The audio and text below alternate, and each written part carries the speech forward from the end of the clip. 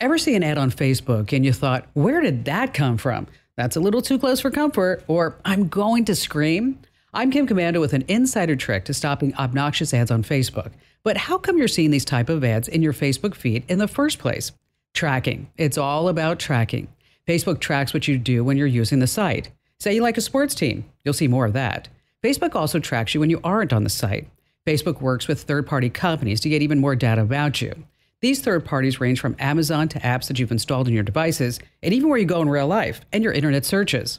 So when you see an ad that you don't want to see again, look in the top right-hand corner of the ad. Find the three-dot icon and tap Hide Ads.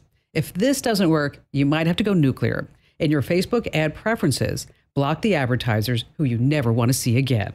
And get more tech news and tips with my new longer daily podcast. It's just perfect for walks and drives. And you find it in your favorite podcast player. Just search for Kim Commando today.